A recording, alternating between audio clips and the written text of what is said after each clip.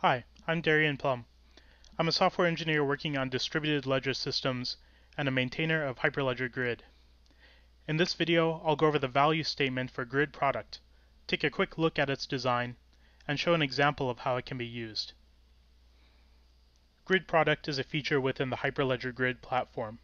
It provides a way to share standardized product data for items that are transacted, traded, or referenced in a supply chain.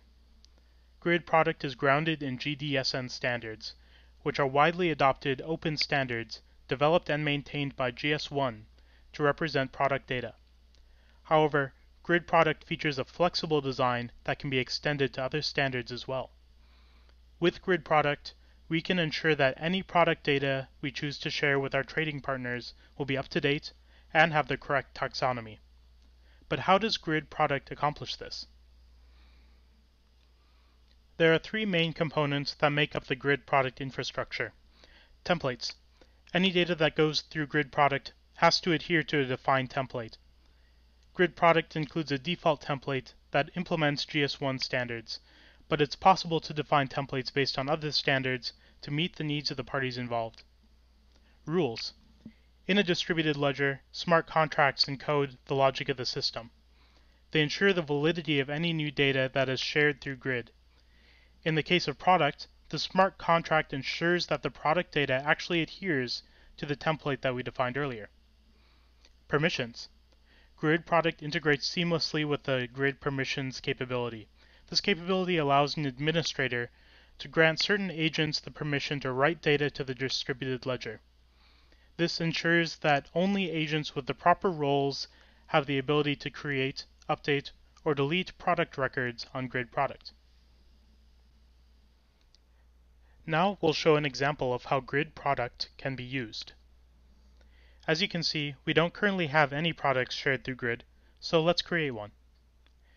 First, we enter the GS1 identifier for the product that we'd like to share. Next, we select the trading partner relationship where we'd like to share this data. And finally, we enter in our Grid organization ID. Next, we need to create the product record. There are a few different options here. We can enter the data manually, or we can drag and drop a spreadsheet which contains our product data. Grid product also has the ability to integrate with existing data management solutions via the Grid REST API. This would allow us to add many product records at once. For large data sets, this would be preferable over using this UI experience. Finally, we review the record and submit the transaction.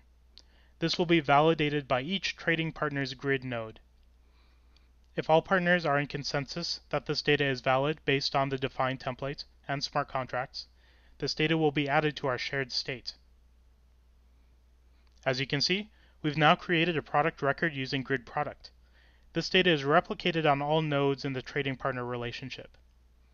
If for some reason the product record has to be updated, we can use the Grid UI to make those changes as well. Thanks for watching this video going over the basics of Grid product. If you have any more questions, please visit the Grid website at grid.hyperledger.org or reach out to the core development team on Rocket Chat. Have a great day.